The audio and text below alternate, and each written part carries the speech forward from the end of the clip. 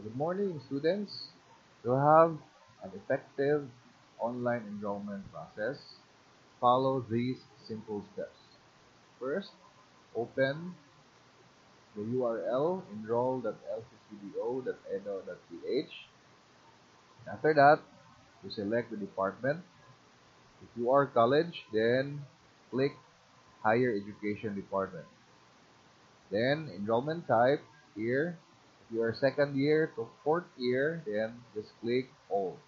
For example, we click all. Then click close. Then proceed. So here, you select the school year 2020-2021. Then select first semester. Then type here your first name, your middle name, and then your last name.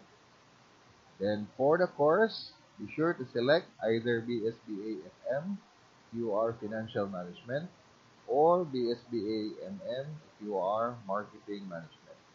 Example, I will select BSBA-MM. Then you select the year level. So for example, I will select second year. Type your email address, then your contact number. Check the privacy notice, then click Submit Enrollment.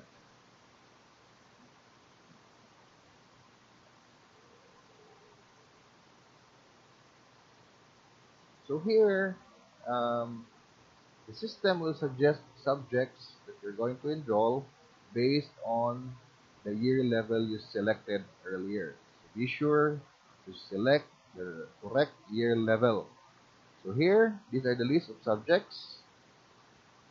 So if you have taken these subjects, then you can just delete it by clicking X.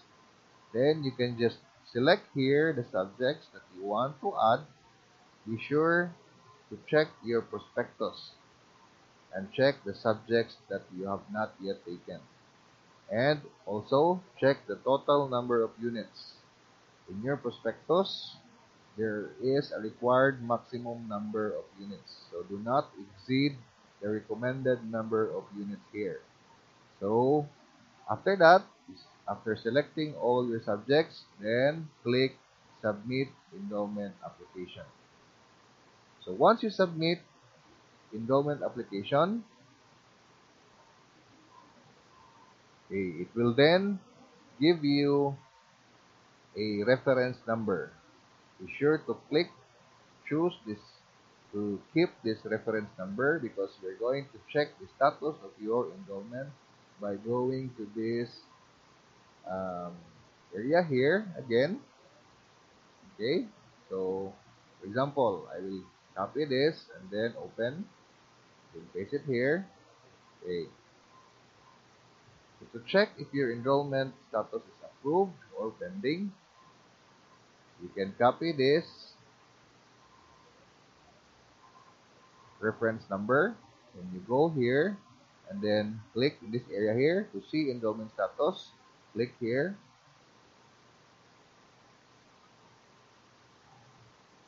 Okay, then you can just paste the reference number and click get status. As you can see here, there is application status for approval. The dean, please wait a maximum of 2 days. The dean or the coordinator will still evaluate your enrollment. And once approved, you can check it here using your reference number. That's all. Thank you.